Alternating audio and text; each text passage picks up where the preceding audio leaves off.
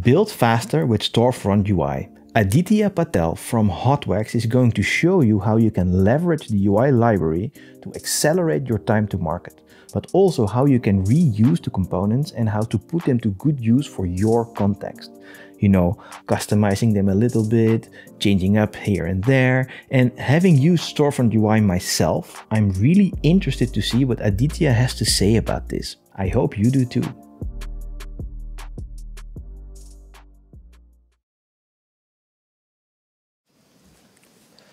Hello everyone, my name is Aditya Patel, and welcome to my talk on building faster with Storefront UI. Let's start with problems we have to overcome to build faster. Implementing an e-commerce theme is probably the most frustrating part of any e-commerce implementation. If you're lucky, over the years you've built out reusable e-commerce components that you use from one implementation to another. But maintaining and updating those usually requires a dedicated team, and it's straight up unrealistic for freelance developers. So third-party UI libraries should be the answer to this, but most of them out there are hard to customize for a variety of reasons. In an ideal world, we have reusable components that are easy to maintain, but also have good tooling for both designers and developers alike, making it easy for both teams to communicate while also reducing the effort required by both teams.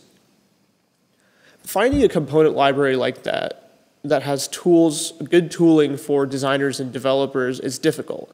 Then you have to work out a good developer handoff process, or else designers go completely wild and leave developers in development hell.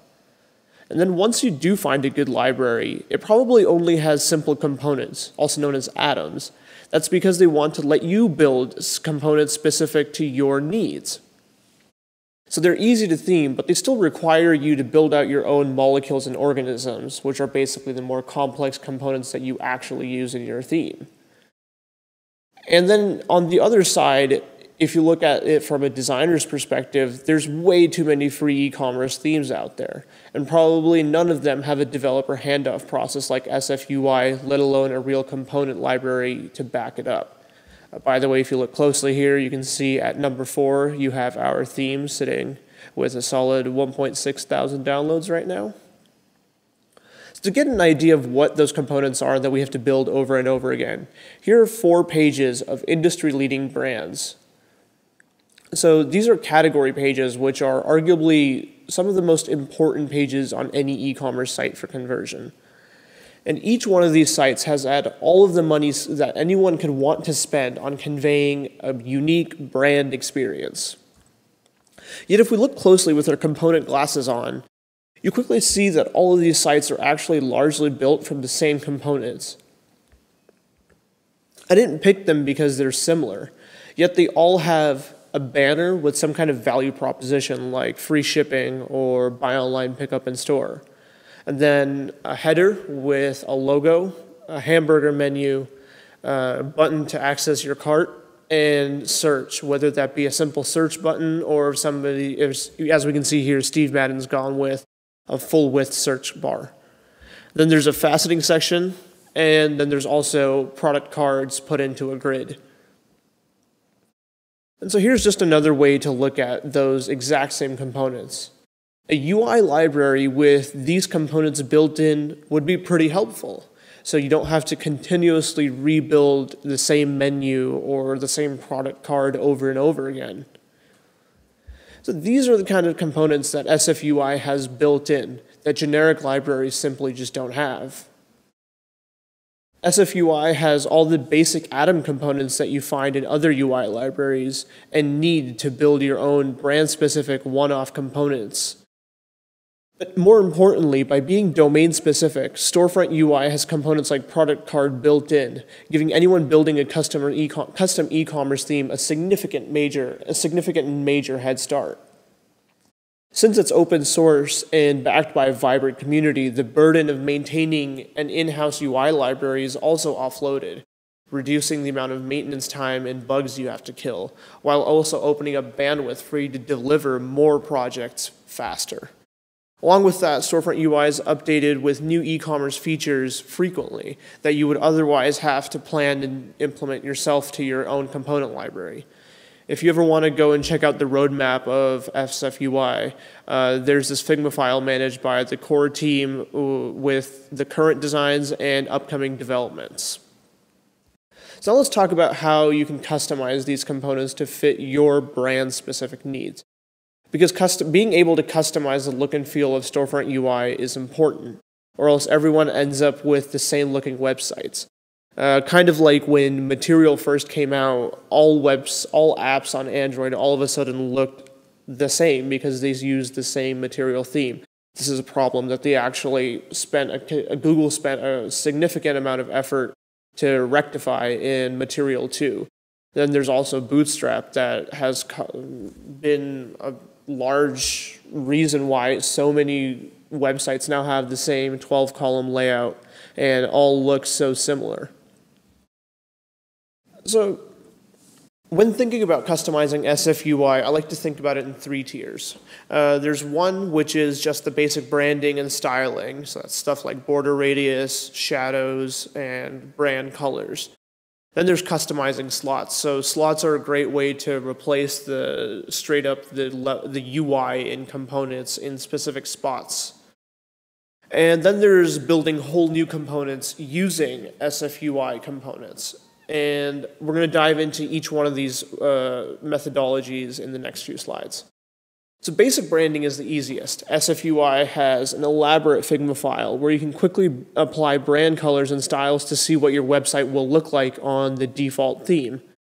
To see those changes in action, you can use the upcoming theme file that Ashwari is working on in the community that will allow you to quickly and centrally update your website theme, kind of like a cookbook. That'll have kind of like box shadows for small, medium, and large components, and elevation, stuff like that. So these are a few examples right here of what you can make a few atoms look like with minimal changes to HTML and just a few tweaks in CSS.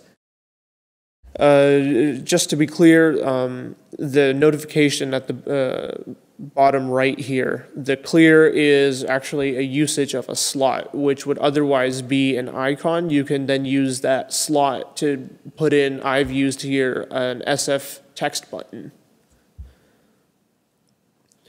But realistically, the basic coat of paint that you put on while branding isn't going to be enough. If you want to really change the layout and content of these components, you have to use the slots they provide. Slots are great, as I mentioned before, because they give you the freedom to write your own HTML, CSS, and completely override out-of-the-box UI without breaking anything most of the time. Again, I recommend, if you can, start with the Figma file because it'll let you customize the components there like you would while developing, but it also lets you do that more rapidly and without losing the confidence that those components are going to be available one-to-one to your developers, to your development team. For the examples here, you can see there's the SF add to cart component. But actually, what we've done here is creating a omni-channel BOPIS scenario. Basically, we overrode the SF button slot here and added our own pickup and store button. So that's the kind of customization that you would have a hard time doing with a component library that doesn't use slots.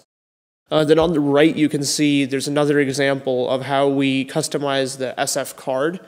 Basically, we took the product title slot and we noticed we had a customer who wanted to not only show the product name, but also show the brand it belongs to. So we just added we customized the slot, added another tag, used I think H4 here, and just used the brand name right within it. And this is great because we didn't have to start from scratch and build an SF card, product card component that has a slot dedicated to a brand. We were able to use what already existed and run with it. And product card especially is really something that I think everybody should be using because it has great features like letting you change image on hover and show your ratings, add to wish list, quickly add items to cart. Basically, any scenario that you have with product card, I'd be shocked if you couldn't use the out-of-the-box card component to meet those needs. But finally, there are times when you have to build your own components that are called molecules and organisms that are more kind of the complex brand-specific stuff that you usually have to do that no UI library is meant to replace, but it's just meant to help you get to those faster. So a great way to start is to sometimes actually pull an SFUI component directly into your project and use it as a starting point when you can, instead of building from scratch. And try to use atoms from the SFUI library instead of going and using base HTML components to make sure you have consistent styling, but also reduce the maintenance in long term. The entire SFUI component library is actually meticulously built out in Figma with customization first in mind. So using auto layout, variants, instance swapping, stuff like that. And spacers are reflected right within Figma.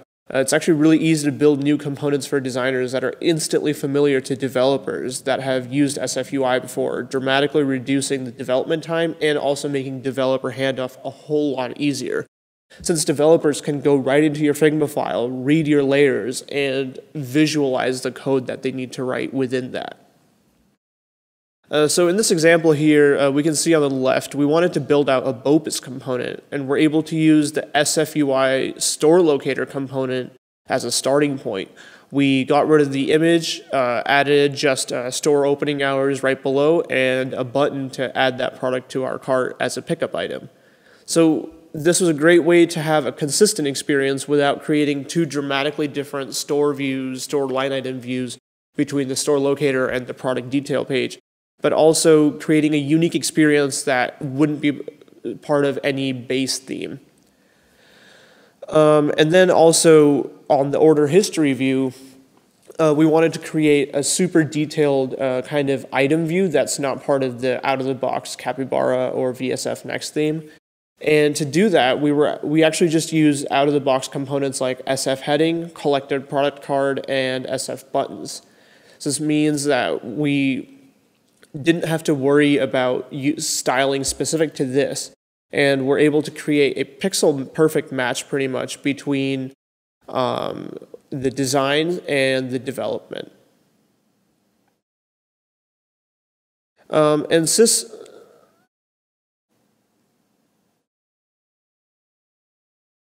And also just a quick tip, if you're planning on using the built-in, just a quick tip, if you're using one of the pre-built themes, like Capybara on VSF1 or the default VSF Next theme, I recommend going into the component folder and creating your own brand-specific folder first before you go any further, so that you don't mix your components with the base components, and just helps with maintenance and upgradability.